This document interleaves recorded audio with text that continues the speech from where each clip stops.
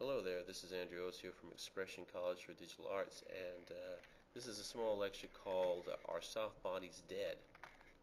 A couple of years ago, with the advent of Maya and Encloth, soft bodies might not be considered anymore. They were traditionally used to do exactly what Encloth does, simulate soft, deforming surfaces. And so the argument would be, are they still necessary? Well, they can do some pretty neat things. I'm going to give you a quick demonstration of that right now.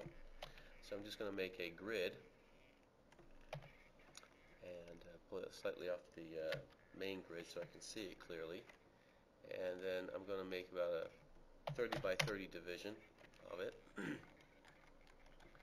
Now to make a soft body, we take the original shape that we have and we're going to make a copy of that shape, but it's going to remember the original shape as sort of a goal.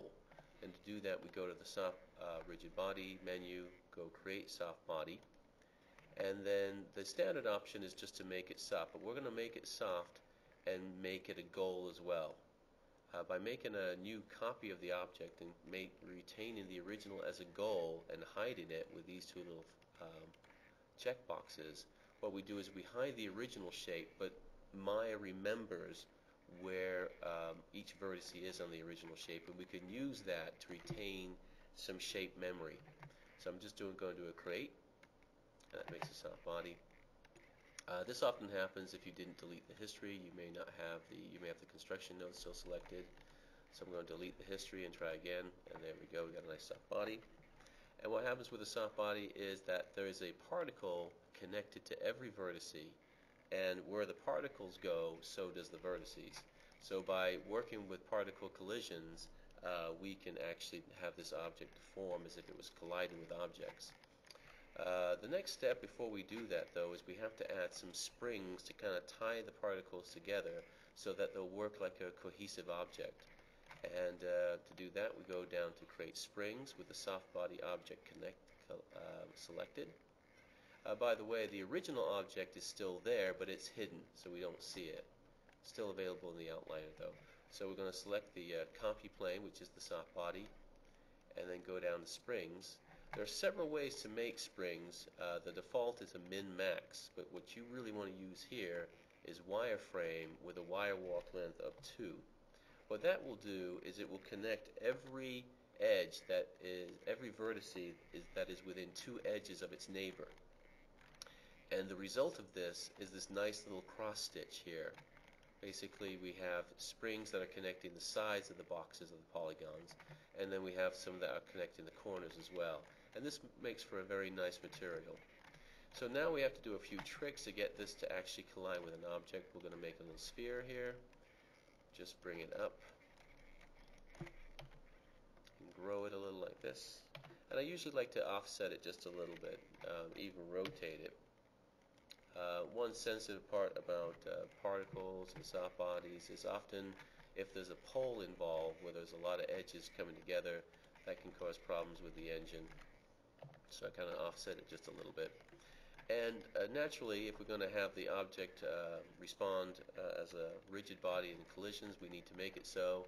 And one little shortcut that we can use is we can just assign it a field, and then that's a shortcut to also make it a rigid body.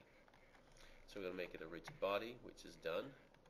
And then we're going to have the particles of the soft body collide with the rigid body, and therefore the rigid body is going to deform the particles and deform the soft body.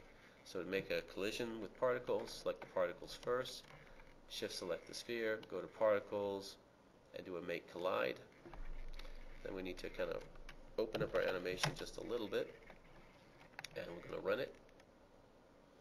And right offhand, it's not going to work. We're going to be a little bit disappointed. Basically, the particles are slipping past the object. A couple of things we need to do to make this work. One is to select the rigid body itself and get it to respond to particle collisions. That's the simplest thing. So particle collisions on. So let's give it a go now. Still not going to be quite right. Let's run it though. You can see that it responded in a big way. That's because, as you may have seen from previous examples, particles have a mass of 1. So basically when this ball, which also has a mass of 1, collides with them, the particles overpower it. So we need to make the mass a little bit bigger. So I'm going to make the mass about 20 or so. So it's 20 times heavier than a particle, so when it collides with the particles, it's not going to win. So that's pretty good. That's really nice, and so we've got a nice little bounce there. Occasionally, you may need to increase the stiffness of the springs to prevent the particles from parting too much, but that works pretty good. Now there's all sorts of little tricks you can do with this material, and what I think that soft bodies are still particularly good for is simulating ground, either water or trampolines, or something that is stationary and that you just need to deform in a certain way, and you can get a really nice look that way. For example, if we'd like to simulate water, we can actually take the soft bodies and decrease the goal weight. I'm going to decrease the goal weight to a very light number, and what that means is the particles are more free to flow around and not return to their original goal position. So it makes the surface a lot more flimsy. And I'm also going to go to the springs and increase their stiffness, which kind of adds a more cohesiveness to the material. So something that has a lot of cohesion but is very flimsy, very delicate, very flexible, and that would be water. So let's just do a quick simulation of this. And there we go, we kind of got waves going in and out. So we can simulate kind of a water falling on kind of a swimming pool, or maybe a close-up of an ocean or a bathtub, or lots of things. But it's a really nice way to do an effect, and there's even more you can do with it. Let's get rid of this rigid body here, and I'm just going to make another object over here. And this isn't even going to be a rigid body. This is just going to collide with the particles. So I'm just going to take a look at it from a side view. Just want to have it collide just a tiny bit. And we're going to keyframe that.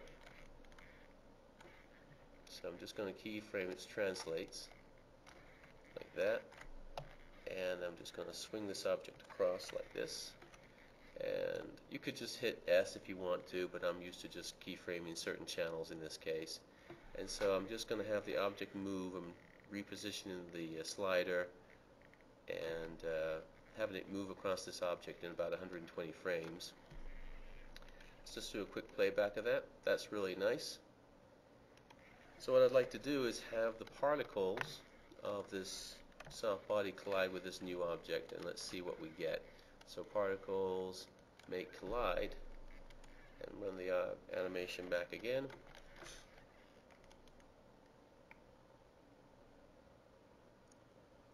So we can make some really nice ripples as if this object was a very fast-moving object, a boat of a sort, and it's kind of making a wake behind it. Very difficult to do in many different other ways, and that's just an easy way to accomplish it. So, soft body is dead? Maybe not. There's certainly a lot of things you can do with them.